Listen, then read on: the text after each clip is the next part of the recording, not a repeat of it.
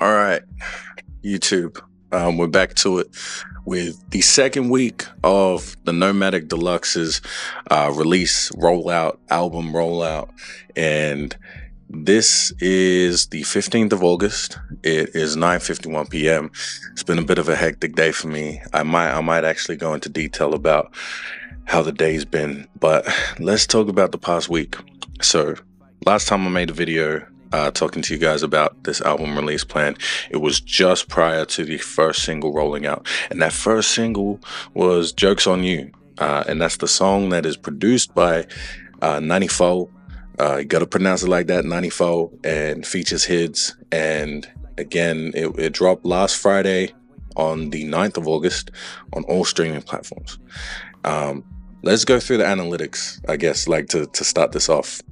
Just to update you guys. And if you guys aren't sure about what I'm talking about, if this is your first time seeing me, I am an artist, I'm a rapper, I make music, I make content, and I put it out to the world. So if you guys want to hear a little bit more about what I'm talking about, and you want to see the first episode of this, go to my channel. You can check it out there.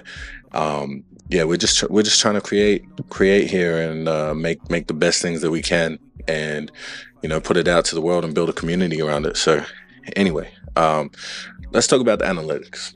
The first thing that I want to talk about is Spotify monthly listeners. Now, if you remember in the first video that I made, I mentioned that it was my goal to reach 4 million monthly listeners, and we were starting at 51 monthly listeners on Spotify. I'm pretty happy to say that we didn't take a dip this week. We actually, in the span of 1 week, we went from 51 to a whopping 73 Spotify monthly listeners. So clap for that. Shout out to everybody for running it up and really supporting it. Obviously, it's 20 odd new listeners, but I still remember the days like it was yesterday where it was 0 listeners and no one even knew that I made music. So no stress. I'm really happy with that, and I'll take those incremental gains any day. If it feels like I'm forcing gratitude right now, then it's because it is. Like, I'm really trying to be a bit more gracious and put that energy out into the world. So moving forward anyway, Spotify total streams.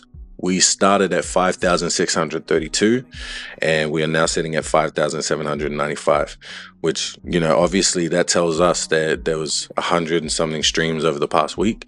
It's not, if DJ Academics got a hold of this, he would be roasting the hell out of me for first week streams, but it's not about first week streams for this. And I'll touch a little bit more on that topic when we get there in a second. But Spotify followers, we gained 1 new follower. And I was actually checking the metrics on this and looking at the photos and stuff. The followers were up and down. At one point in the past week, we got to 180 followers from 173. And now we're back down to 174. So I'm not sure what happened in that time span for people to unfollow. But to that one person that stuck around, shout out to you. I appreciate you so much. Playlist ads went from 280 to 284, so that's cool. 4 new playlists. Shout out to everybody adding me to your playlist and all that. Apple Music daily listeners, we're still at 2 from last week. Still at 7,500. We can't really see the exact number or exact figure of how many total streams we've got on Apple Music. Instagram followers. Now this is interesting. I can't really explain why this has happened, but Instagram followers, we took a dip from 4,111 followers last week to 4,104 followers. So that was a little bit disheartening, but again, it's a small number. That's where I pay no attention to the small numbers. I'm not too fussed about that, because I would rather people unfollow me and my algorithm reset and hopefully the algorithm pushes me to more accounts that do actually want to consume my content and do actually mess with the messages that I'm putting out into the universe, than people follow me just for the sake of watching me struggle. So yeah, that's cool. 4,104. Shout out to y'all. Instagram post engagement rate. We were at 66.9%. I was pretty happy with that, but now we're at 283.2%. And I'm going to credit that solely to the fact that we've posted consistently 7 days straight since the single came out, even 8 days straight, because we started posting the day before the first song dropped. So I think it obviously, if you're putting more content out more frequently, then of course there's going to be a bit more engagement. In terms of the actual post, the quality, we weren't getting too many views. I think 1 or 2 videos crossed 1,000 views, and then even then the like ratio was a little bit off. And there was also some personal posts, like my son's birthday was this week, and me and my partner's anniversary was this week, and I was posting about it. I even posted some things to my story because my little brother's birthday was this week. So all of that can be credited. We're not going to worry too much about it, but if it takes a dip next week, then we know why, obviously. TikTok followers. I gained 3 new followers, so we were at 5,224. Now we're at 5,227. Engagement rate, similar sort of thing. I had a 994.4% engagement rate on TikTok. Now we're at 2,718%, which is that's a crazy jump to me. I never seen no engagement in the thousands like that. So pretty crazy like that. And then YouTube subscribers, we stayed at 467. YouTube's been a little bit tougher to crack, not gonna lie. And it's solely to the fact that, well, none of my long form content has ever really done well on YouTube, and the short form content lately, it's been a bit of a struggle because I think, let's get into some of the issues. So while we're on this topic of YouTube, I've noticed that my scheduling app, the partner Plannerly, that I'm using to schedule all of my social media posts, to make sure that I upload one piece of content and it gets spread to all of my socials, mainly Instagram, TikTok, Facebook, and YouTube Shorts. When it gets submitted to YouTube Shorts, the shorts are made private. They post as private videos, and I have to manually go into Studio and make them public, which is a little bit frustrating. I'm not gonna lie. It's really it just makes it a lot more tedious to get through this process. But you know, it is what it is. And I again, the reason why I've gone this route of using a planner is for the sake of consistency, is for the sake of reassurance and convenience, right? Because I don't have time to sit around and make these posts all day. And sometimes these videos that we're putting together, these reels and these TikToks, they can be a bit of a larger file, and it's a bit difficult to you know, sometimes I might be out in the area where reception is really bad, really trash, and it's really tough to get those things uploaded. Sometimes I'll go to post something, I'll leave it, I'll think it's at 99%, and then I'll turn my phone off, and then I'll come back home later, that video never posted, and I'm like, why am I not getting any likes? Because the video never came out. So again, that's the whole convenience thing, but it's something that we're working on, I guess. And I think another thing that I want to speak about specifically with this first week was the single itself, Joke's on You. Now, I'm not saying this a bad song, but you know, this is a song that obviously this is the beginning of the album rollout, and it is something that I was made aware of from friends and family that, you know, it's a bit of a slower song. It's not really structured to be a single. Like, we all have our own preconceived notions of what a single is supposed to be. It's supposed to be something catchy, something that's going to hook people in and reel them in and make them want to, you know, show some replay value. Joke's on You is not one of those songs. It's not your traditional opening single for an album. It's pretty much a one take free with a hook. And the hook only comes in one time, so it doesn't even get time to be a hook. Right? It doesn't get time for to get caught in people's heads and things like that. So it's a tough sell. I'm not going to lie. And I'll be the first. A lot of this video today is going to be just a lot of self-reflection and reflecting on what could have been done better in the first week. I think all of these videos, we got 17 weeks of this. We got 16 weeks left. But in saying that, that's the first single. right? I still think it's got a lot. It's obviously very sentimental to me. I think that there are people out there who can connect with the lyrics if we can just get it in front of them. For example, one of the comments that I got the other day was from Real Classic J, based in Taupo, New Zealand. And shout out to you, bro. I really appreciate you commenting and saying those first couple lines hit hard. And it was for a section in the middle of the song where I say, that's when the man in the mirror comes into play and finally says straight to my face, you just go to the studio. Don't worry about your wife, your newborn, and your 2-year-old. Don't worry about the fact that you're missing watching them children grow. Tell yourself that that's just the price of making your music blow, right? And I know that it's probably a small percentage of the population that's going to relate to bars like that. But that's essentially the audience that I'm trying to target, because that's me. I wrote those lyrics to relate to me. And if there's people like me out there who can relate to lyrics like that, then those are the people that I'm trying to build this audience around. And again, when I look at things like losing a couple of followers, going from 4,111 to 4,104, all I can think is they must not be like me, right? And I'm fine with that. I'm completely fine with people dropping off at this point in the journey, because at this point in the journey, I am trying to build an audience that mirrors my tendencies as a consumer, as a fan, things like that. So yeah, that's how I feel about this first single. Obviously, slower jam, but I know I have songs further down the pipeline in the next 16 weeks that are really going to resonate on a more general or more mainstream basis, and touch a couple of different markets. So this next single that's coming out at midnight is called We On.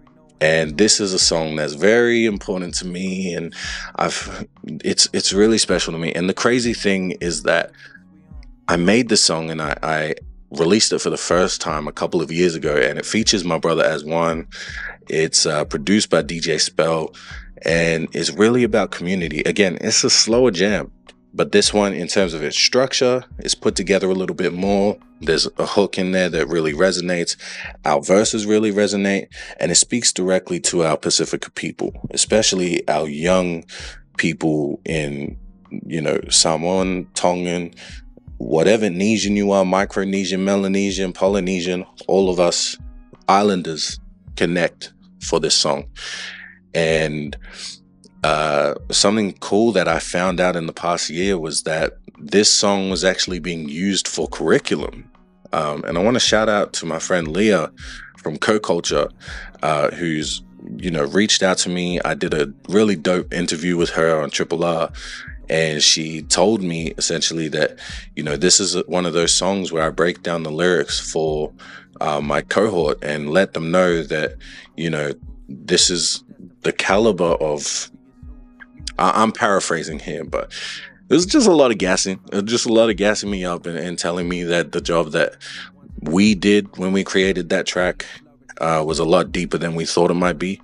We wrote it at a time where we were seeing a lot of violence and some death in our community and our young people, and we really wanted to combat that and try and create a piece that was going to resonate and remind people of our lineage and, the voyages, the navigators that we descended from. Essentially this was our version of Moana, right? Like if you really deep what Moana is about, it's essentially a movie that's meant to remind you or inspire someone to find out for yourself your lineage and the culture that you come from, the rich, deep culture that you come from. And that was really important to us to capture that. So that's the song that's coming out at midnight. I feel like it's going to resonate a little bit more.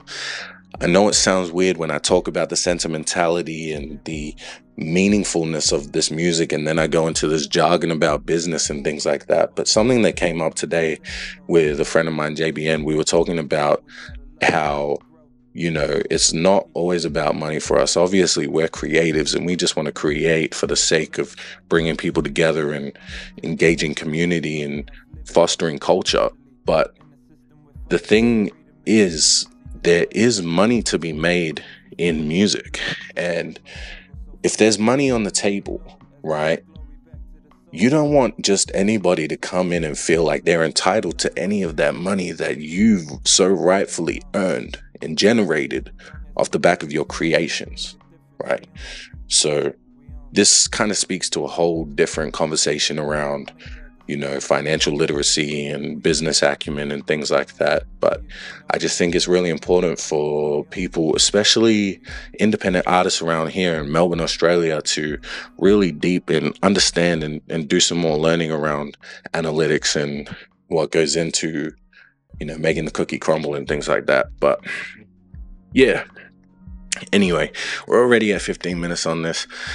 I want to talk about my mental health a little bit, because I'm not gonna lie, guys, it's kind of deteriorated over the course of 7 days since I last spoke to you. Like I said, there was a lot of things going on in life, birthday parties, anniversaries and things like that. And your boy hasn't been doing too well, but I have taken steps in the past week. I've had 2 therapy sessions. The first one was good. I thought it was great. And then I needed an emergency therapy session because I was going through something internally, had a bit of a panic attack. I had a couple of breakdowns.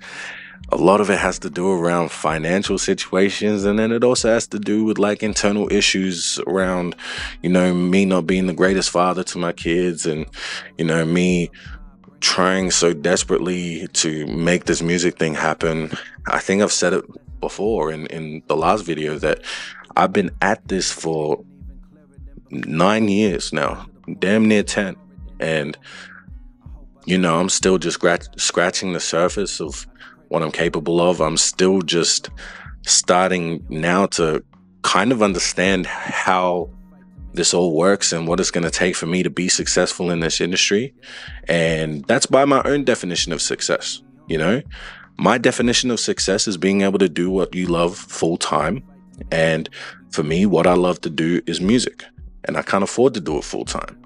I have to work other jobs, and I'm fortunate enough to work in a 4-day job that allows me to pay the bills and also allows me to be around other creatives. But at the end of the day, I just want to be making music full time and doing this full time and doing this for the rest of my life. Creating videos and content that I can share with you guys, and working on new music that makes me feel. It makes me feel a certain way and helps me to unpack what I'm going through.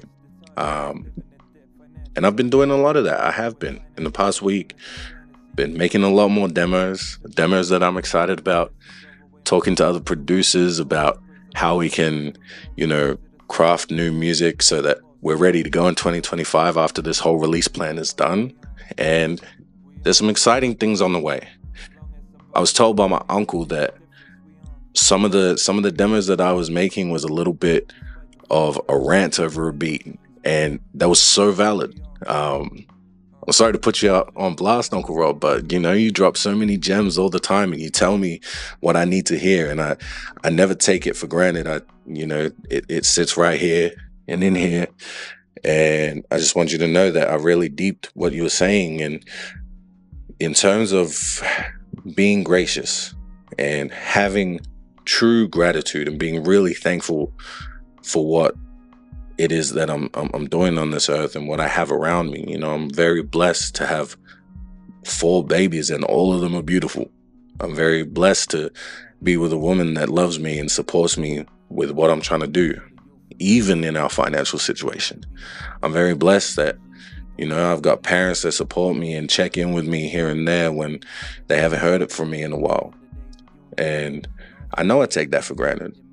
And at the end of the day, nothing is stopping me from coming in here and pouring my heart into the music that I want to make. So with that being said, these analytics and stuff, we're going to go through this every single week, and that's fine.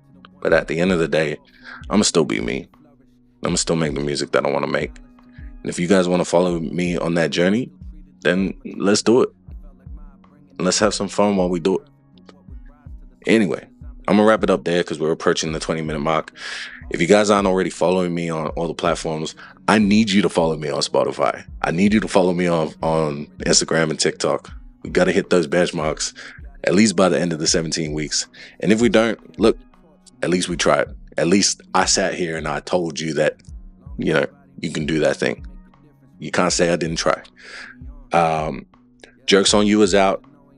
By the time this video goes up, We On's probably going to be out. And then Life and Times comes out next Friday. Run those up everywhere. I appreciate you. I love you. Be gracious. Be thankful. And let me remind you, everyone's got a job. But at the end of the day, as much as you are an asset, you are a human first. And that's the last thing I got to say. Much love. Take care. Yay, yay.